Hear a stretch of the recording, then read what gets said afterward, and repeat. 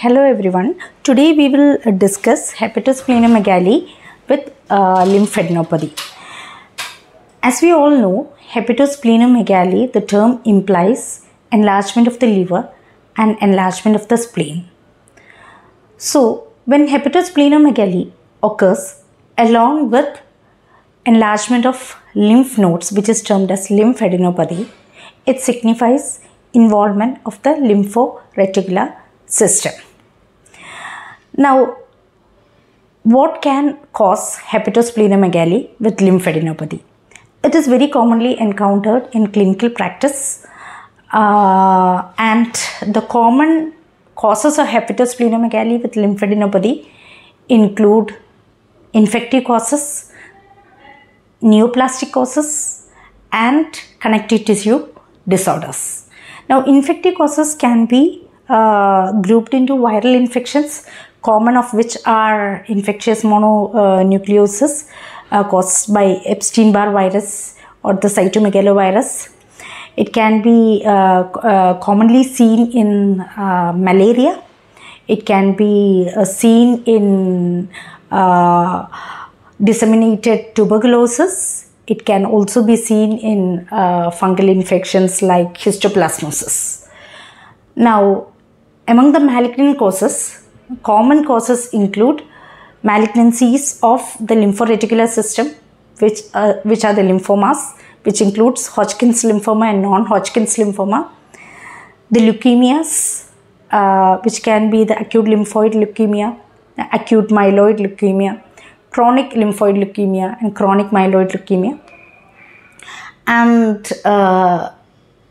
among the connective tissue disorders, this can be caused by sarcoidosis, systemic lupus erythematosus, and the like.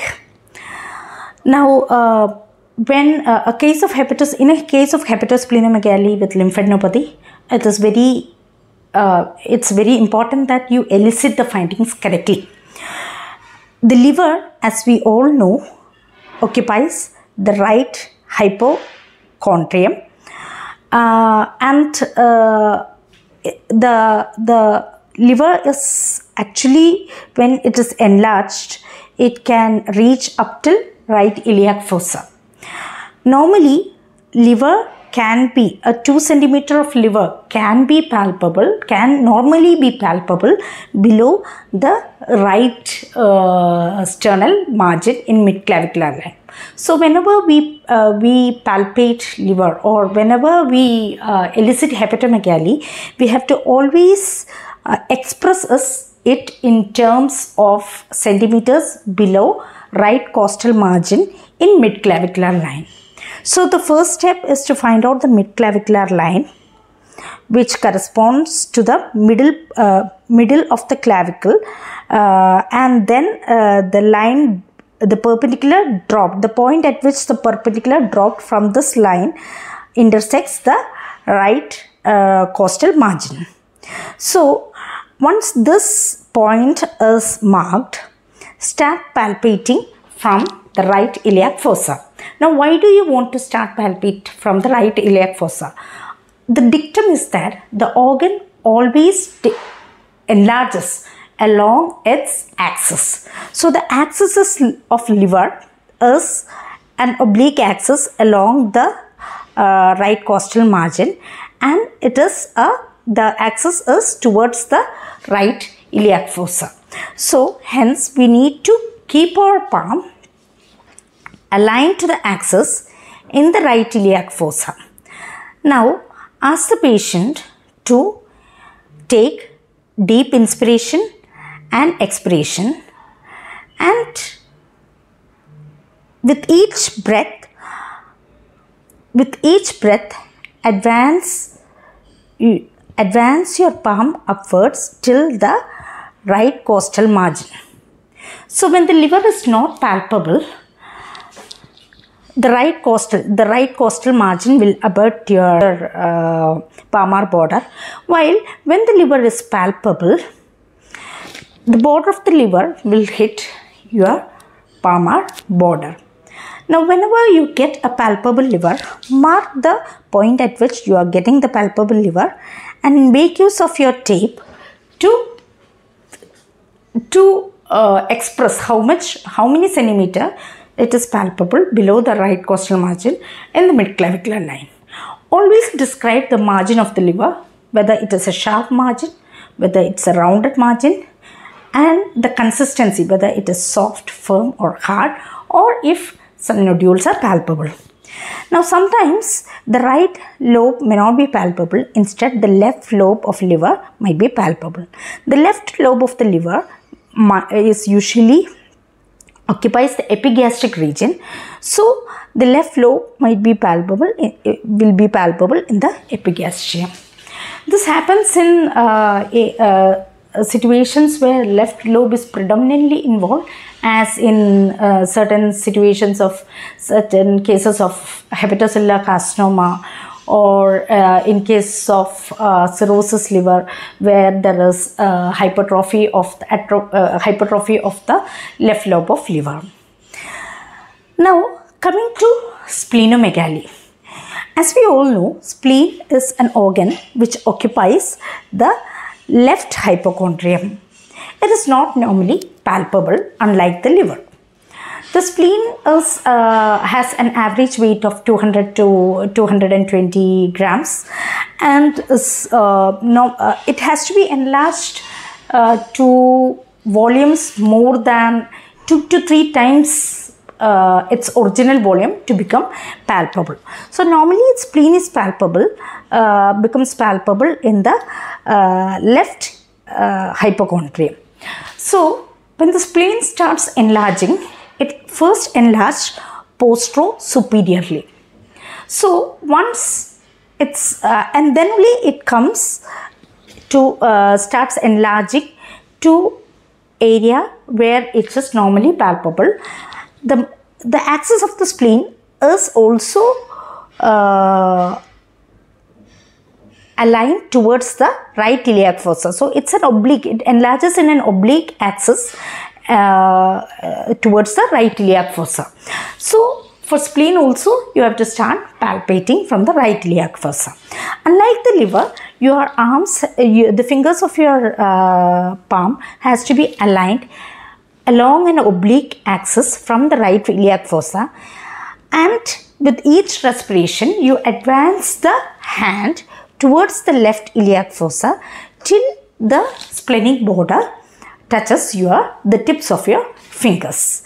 Now spleen normally occupies the intercostal spaces 9 to 11. So there are 3 methods of palpation of spleen. Normally, as we already discussed, it enlarges towards the right iliac fossa. But in infants and children, sometimes it can enlarge towards the left iliac fossa also. Sometimes the spleen may be too small and will be palpable just below the left costal margin. So to start palpating for the spleen, stand on the right side of the patient and then use your right hand. Place the palm of your right hand in the right iliac fossa with the tips of the fingers directed towards the right hypochondrium. Now, before starting to palpation, your palms have to be made warm and it should not be wet. So you have to reassure the patient, and from the right iliac fossa, you have to advance your fingers in the axis of the enlargement of the spleen to the left, towards the left iliac fossa. And once the spleen tip becomes palpable, touches your fingers, mark the point and expresses it as centimeters below the left costal margin in midclavicular line. So in mild splenomegaly, spleen might just be palpable up to 2 centimeter. Now when it's a splenomegaly where spleen is palpable, the measurement ranges from 3 to 7 centimeter. It is called moderate splenomegaly, and when it exceeds 7 centimeter, it is called massive splenomegaly.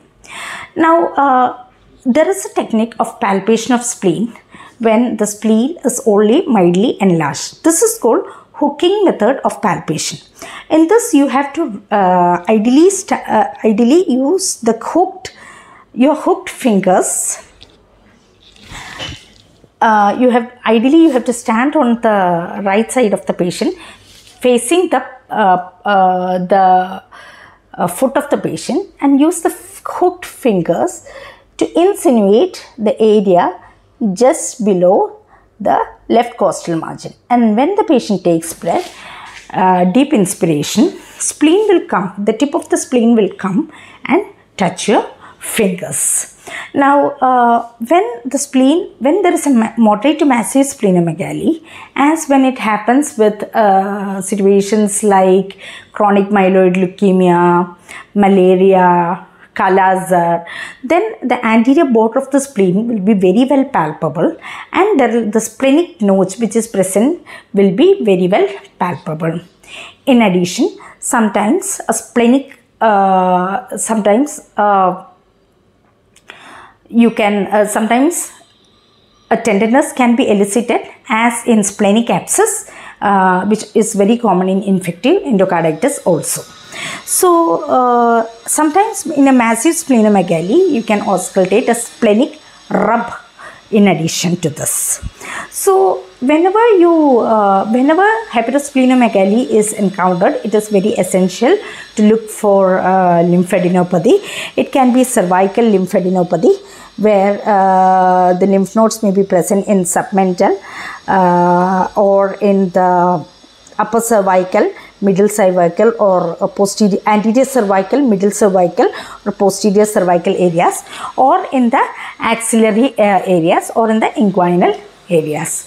So, the point to remember is that whenever hepatosplenomegaly with lymphadenopathy is present, it signifies a pathology of the lymphoreticular system, and it is very essential to elicit in the extent to which liver and spleen are enlarged, and also to describe the group of the lymph nodes which are enlarged. And commonly the pathologies which involve these lymphoreticular system are grouped under infective, malignant and connective tissue disorders. Thank you.